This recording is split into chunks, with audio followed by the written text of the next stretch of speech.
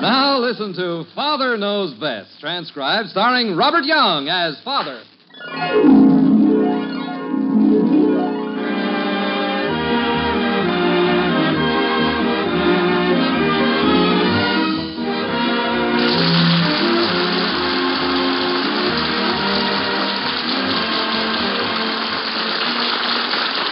Welcome to Springfield, and another half-hour visit with the folks in the white frame house on Maple Street. Sit back and enjoy life with the Andersons, Kathy, Bud, Betty, Margaret, and Jim, as the head of this typical American household again sets out to prove that Father knows best.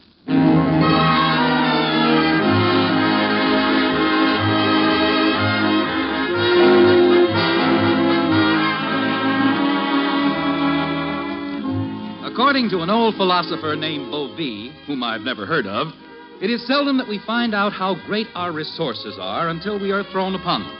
A firm exponent of this sage viewpoint of self-reliance is one Jim Anderson. However, little did Jim suspect what was ahead of him this noon when Margaret confronted him at the door with a telegram. Like this. A telegram? From your folks, you say? Anything wrong, Margaret? Oh, no. They're moving. Dad says they have to leave Toledo. He's been transferred to Omaha. Oh. Honey, why are there never any hangers in this hall closet? I can't find any place to hang my coat. Dad says they're moving right away. I've been hanging my coat on a hook so long, everyone thinks I have a pointed spine.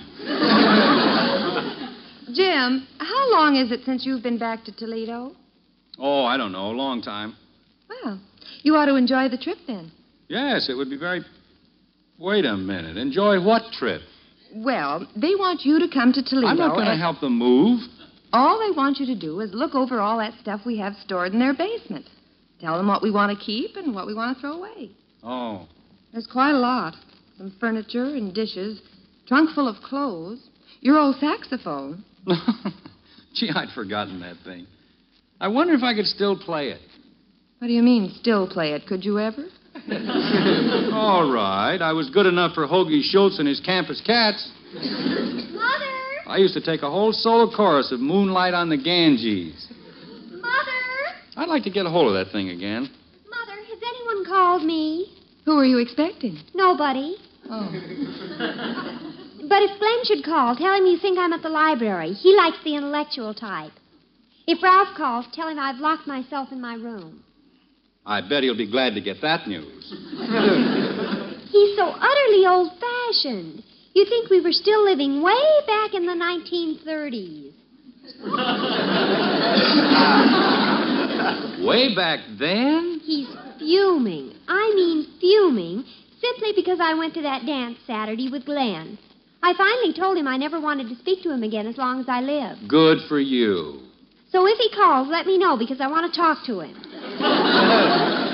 Yes, Betty. Now, please don't bother us, because your father is planning a trip to Toledo. Now, wait a minute. You are, Father?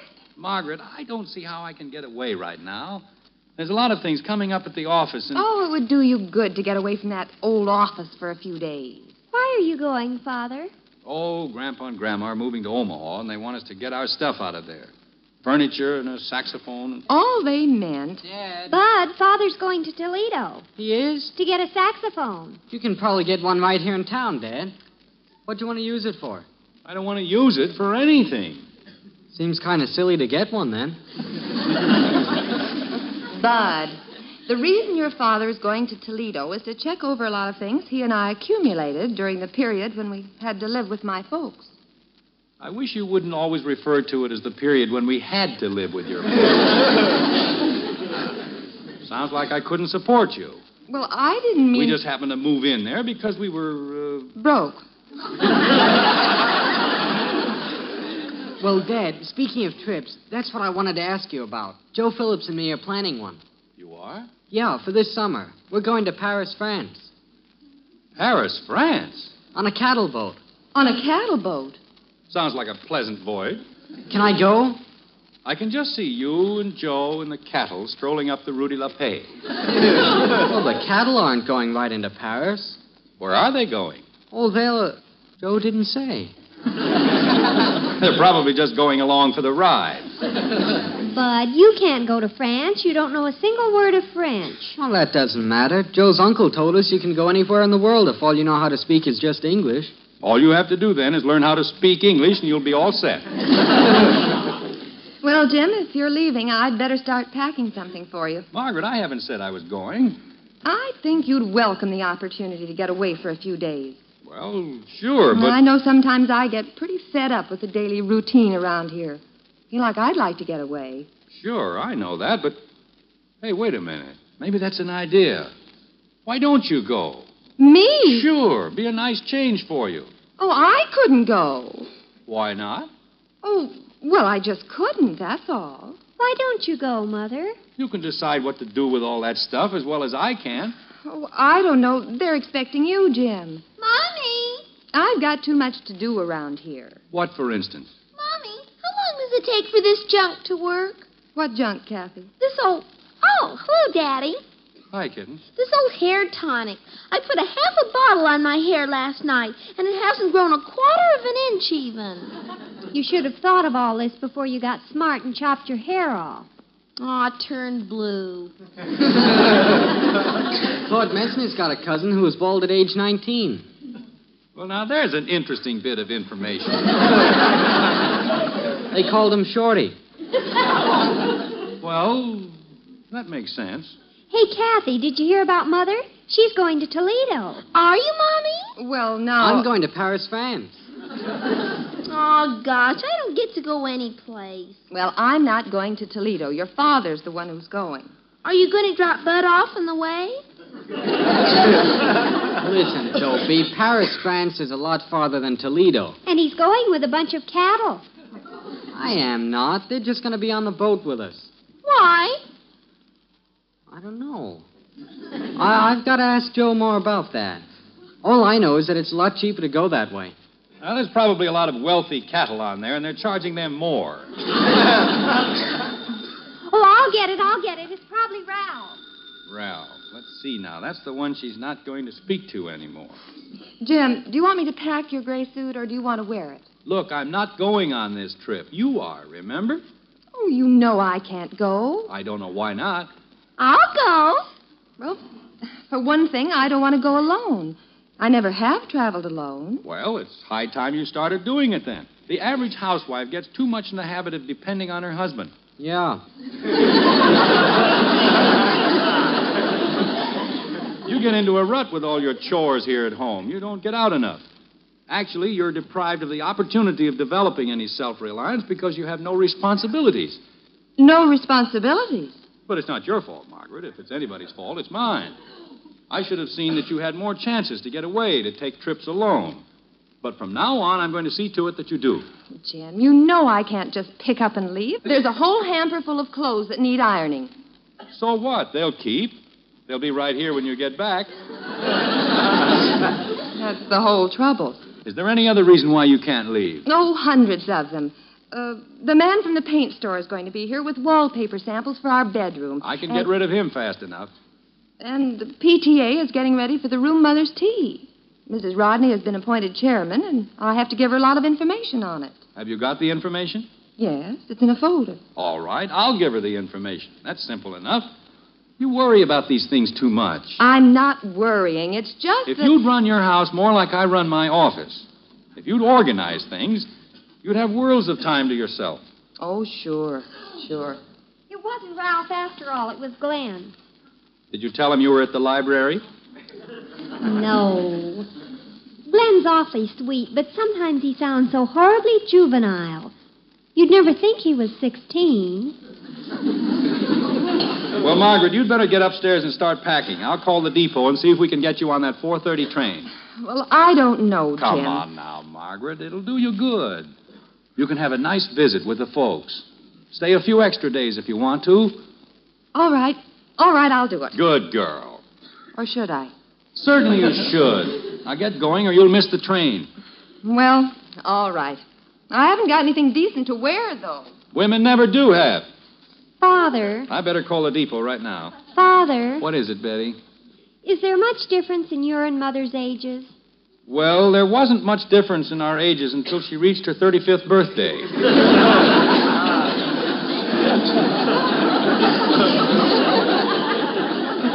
Since then, the gap has widened a little. Well, I think it should be highly considered. Now, take Glenn and me. I haven't the time right now. He's a full year younger than I am. Well, that's not much. No, it isn't now. But when I'm 40, he'll only be 39. You better drop him right now. Yes, Ralph's more my age. I wish I were speaking to him. Dad. Whatever it is, Bud, hold it. I've got to go in the den and make that phone call. Don't hang on the phone too long, Father. Ralph might call. I'll try not to, but you know how chatty those ticket agents are. You better run upstairs and see if you can help your mother get ready. Okay. Daddy! But I haven't time to bother with Kathy now. You go see what she wants. Daddy! No, I'll come with you and help you ignore her.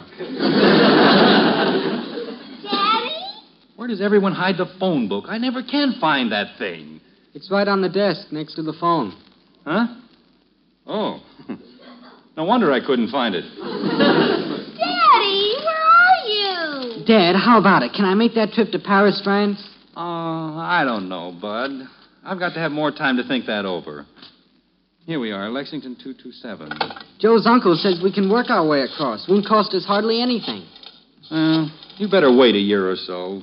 After all, you're only... Hello? Say, I'd like to get a ticket on the 4:30 train for Toledo. Oh, here you are, Daddy. That's right, Toledo. Daddy? Can't you see he's talking on the phone, Dopey? Aw, turn green. Kids, cut it out. What did you say? Yes, round trip. What's a round trip? Mrs. James Anderson. Fine. What time does that train leave? Oh, 4:30. Yeah. Well, thank you. Well, that's that. Daddy? Yes, kitten. Can I have some of this stuff here to put on my hair? I don't care. Do whatever you want to. Margaret! Margaret, you're all set. What did you say, dear? Dad, look what Kathy's putting on her hair. He said I could. What is it? It's called Miracle Grow More. Miracle Grow. Let me see that. Oh, my goodness. The scientific plant food.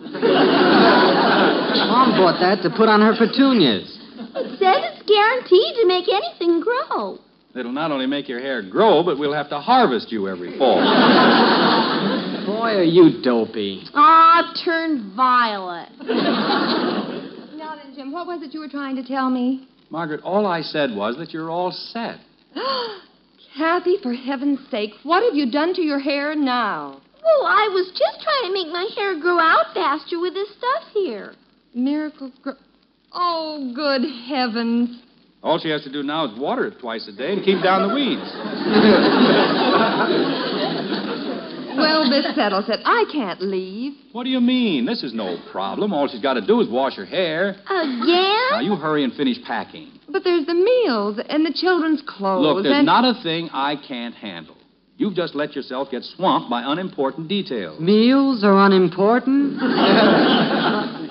With my training in office procedure, I'll have this place running like clockwork. So stop worrying and get your bags packed. Well, all right. Bud, you carry your bags down for her, and I'll get the car out. Kathy, you wash your hair. Dad, Yes? I'm hungry.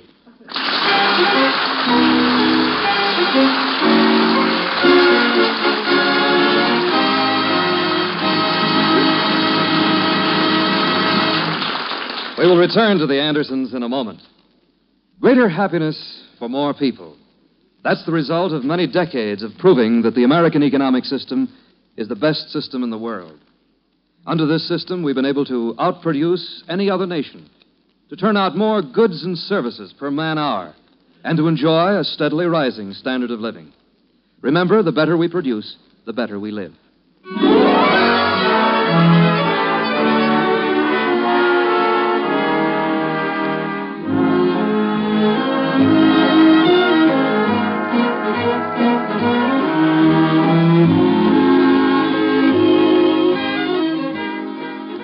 According to Jim Anderson, the surest way for a wife and mother to lose her self-reliance is to stay too close to the shelter of home, losing her strength and confidence in the performance of a few childishly simple tasks about the house. And so, Margaret has been dispatched to handle family business in Toledo, while Jim takes over the trivial task of managing the white frame house on Maple Street. Like this. All right, kids, in the kitchen here. Attention. What is this, the Army? No, we're simply going to have a little organization. I'm going to show you how... I wonder if Ralph called while we were driving Mother to the station. Betty, are you listening? Sure, but you go ahead and talk, Father. I can hear the phone if it rings. Daddy, is it true that bear grease will make your hair grow? Kitten, now that Mother's away and I'm running the house... Do we have any bear grease?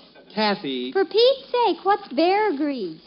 Probably what they use for greasing bears. Now stop milling around, all of you, and listen. Who's milling around? Daddy, does my hair look like wire? Hark. It doesn't make any difference. Hark. Betty, what's this hark? I thought I heard the phone. Boy, is she gone. She's hearing bells. All right, now let's cut out this foolishness. While Mother's away, we're going to show her how easily we can run things around here. Are you listening, Bud? Sure. What's the idea of sitting there with your hands cupped over your ears? It's like holding a seashell to your ear. I can hear the waves. Bud. I can hear you real good. Take your hands down. Kathy, stop rubbing your fuzzy head. And Betty, quit listening for the telephone. This is a meeting, and I want all three of you to pay attention. We're listening, Daddy. All right. Now, hear this. I sent Mother on this trip to Toledo for very definite reasons. I want to show her how easily things can be handled here with a little more organization. Mommy runs the house all right. That's true, kitten, but compared to running an office like I do, managing a house is simple. Dad. Oh, what is it, Bud? It's almost 5 o'clock. I'm getting hungry. All right, let's get things organized for dinner, and we'll run this meal like clockwork. Kathy, you set the table. Bud, you peel the potatoes, and Betty, you do the cooking. You see, that's what I'm talking about. System. What are you going to do, Father? I think I'll go out and see if the papers come yet. Some system. Now, wait a minute, Father. If I get the stove in this deal, what am I supposed to put on it? Why, what you always put on the stove, dinner. Where'll I set the table? In the breakfast room or the dining room, Daddy? Well, there's just the four of us. We'll eat in the breakfast room, kitten. Hey, there's stuff all over the breakfast room table. Don't move those things. I'm cutting out a dress on the table. I'll put the tablecloth over it. You won't either. All my patterns are on there. All right. Let's not get excited. We'll use the dining room. Where are the potatoes? Well, you won't find them standing in the middle of the kitchen with your hands on top of your head. Look for them. What dishes do you want to use, Daddy? It doesn't matter, kitten. Not the good ones, Dopey. I don't see any potatoes. But they wouldn't be in the drawer with the dish towels. Look in the refrigerator. Holy cow. Father, are you going to let Bud go around in the kitchen in that shirt? He looks like he's been crawling under the house. What's wrong with this shirt? Just a little dusty. But go put on a clean shirt. I haven't got one. They're all in the wash. Well, get one out of the wash. They're not ironed. Mom didn't get a chance. What are we going to have for dinner, Daddy? Well, what we always have. Shall I put on soup plates? Yes. I wish I was on a cattle boat. Telephone, I'll get it. Don't get into any long-winded conversation. I just know it's Ralph. He always calls just to... Hello? Hello, Margaret. Oh, no. This is Betty Anderson. Mother isn't here. Who is it, Betty? This is Mrs. Rodney. I was to call your mother about the PTA. Oh, just a minute. It's Mrs. Rodney, Father, for Mother, about the PTA. I'll take it, Princess. You go out and get dinner started. Oh, how I hate that Ralph. Hello, Mrs. Rodney. This is Mr. Anderson. Margaret? No, this is Mr. Anderson. Mrs. Anderson is out of town, but I have all the information for you, Mrs. Rodney. You're calling about the PTA room mother's tea? Yes, I'm the chairman. Margaret was going to tell me about a recipe for the punch. Well, I have everything right here in a book. We'll just run right through it. Oh, dear, do you have a pencil? Yes, I think I have. Oh. What am I thinking about? I couldn't use your pencil. You're on the other end of the line. Yes. Hi, Daddy. Excuse me. Kathy, where are you going with that laundry? I'm going to iron a shirt for Bud. Kathy, wait. Hello? Hello, Mrs. Rodney. I found a pencil. I'll take down the recipe for the punch. Just a minute. Here it is. 5 quarts of ginger ale, 1 quart of grape juice. Couldn't we use something else? I know 3 or 4 of the girls don't like ginger ale. Couldn't we use pineapple juice? Well, I don't know. It says here... Dad. Excuse me, Mrs. Rodney. What is it, Bud? Betty doesn't want any potatoes, and Kathy doesn't want any, and I can get along without them. Do you want me to peel a potato for you?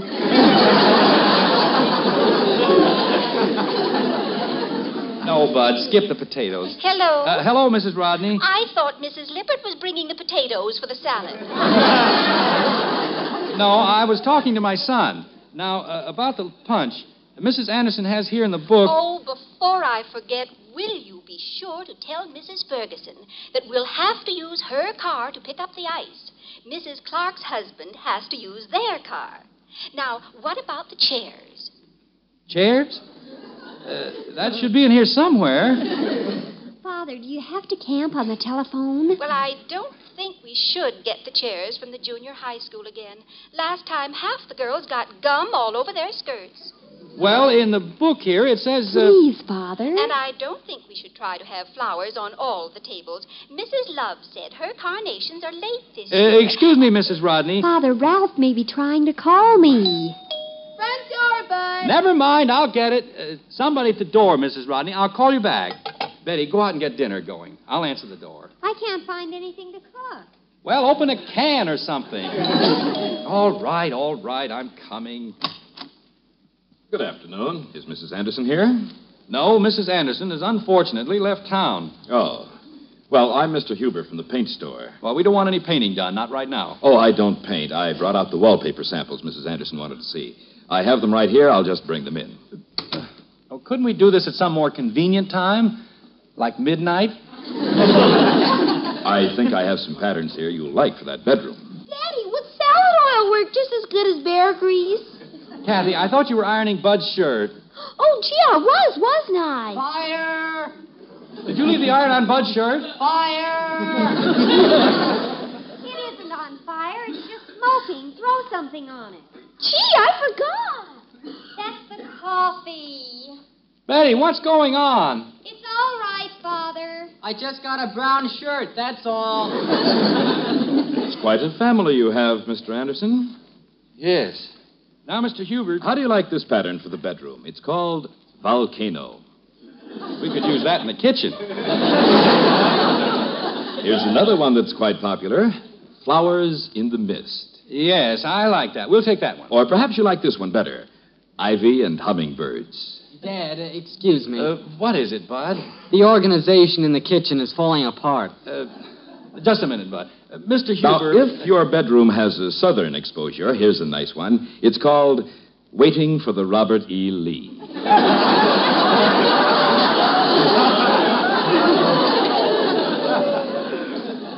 Father, the pilot light's out on the gas stove. Dad, Father. Dad, Just a minute, Betty. Dad. Yes, Bud. I'm hungry. Oh, no. Telephone. Now, Mr. Anderson, I have some others here that you might like. It's for you, Father. It's Mrs. Rodney. What are we going to eat, Dad? Mr. Anderson, am I interrupting something? Oh, of course not. It's always like this. Father. Mommy. Margaret, you home? Excuse me, Mr. Hubert. I have some others to show you. Just take your time, Mr. Anderson. Margaret. Hello, Jim. Oh, am I glad to see you. How'd you get here? I thought you were on the train. Well, it's a long story, dear. What in the world is going on? The house is full of smoke, and... Mrs. Rodney's waiting on the phone. Do you want to talk to her again, Father? No, never. Margaret, take the phone. Talk to her. What's the matter, dear? Tell her I'm home and that I'll call her later, Betty. Gee, Mom, it's sure good to see you.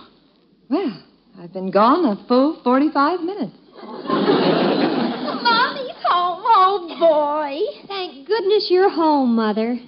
Well, we're glad she's home, but let's not be hysterical about it. The house fell apart. It didn't either fall apart. It takes a little time to get things organized, that's all. By that time, we'd be dead. Starvation. Are you leaving again, Mother? Margaret, whatever happened, that you missed your train at Toledo or something, I think it's all for the best. Oh? Yes, I've been thinking there's really no reason for you to go to Toledo alone. I thought I needed it for my self-reliance. Well, I have a much better idea. No need for you to make that long trip alone. Your folks haven't seen the kids in a long time. Why don't we all go? Oh, boy! Yeah, we can eat on the train. What if Ralph calls? It's all right with me, dear, but I'd hate to take you away until you've done what you wanted to do. What's that, honey? Well, you were going to show me how to run the house with simplicity and efficiency. I wouldn't want to miss learning self-reliance.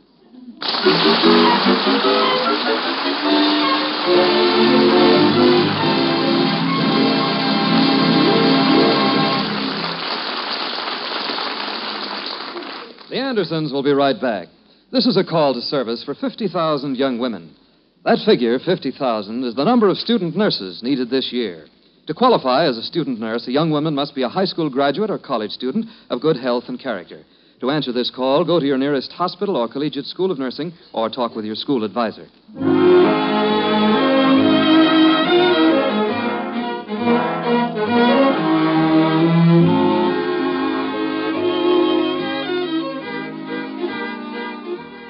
Well, the good ship Anderson had rough sailing this afternoon with Jim at the wheel. But now the regular skipper is back at the helm, and it's full speed ahead and steady as you go.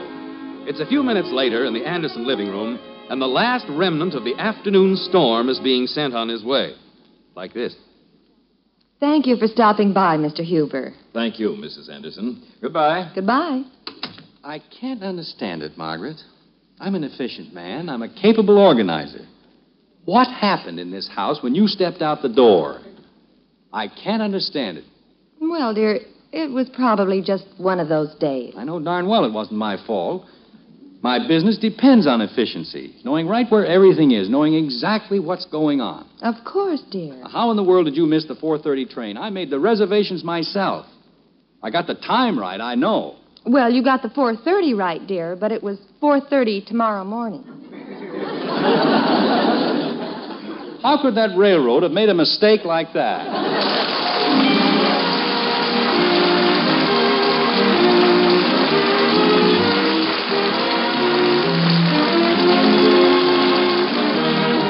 Join us again next week when we'll be back with Father Knows Best, starring Robert Young as Jim Anderson. In our cast were Ted Donaldson as Bud, Gene Vanderpyle, Rhoda Williams, Norma Jean Nilsson, Lynn Whitney, Howard Culver, Bill Foreman, and Don Stanley speaking. Father Knows Best is directed by Andrew C. Love, transcribed in Hollywood and written by Paul West and Roswell Rogers.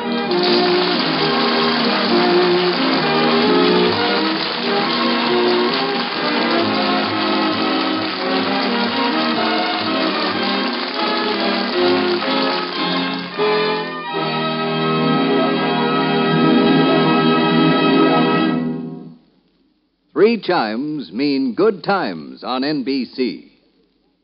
Every Friday evening, there's a trio of top programs on this station. The Mario Lanza Show presents that fine singing star in person, along with a lovely guest artist. Then, for Western song and adventure, listen to the Roy Rogers Show. And for top satirical entertainment, go inside Bob and Ray.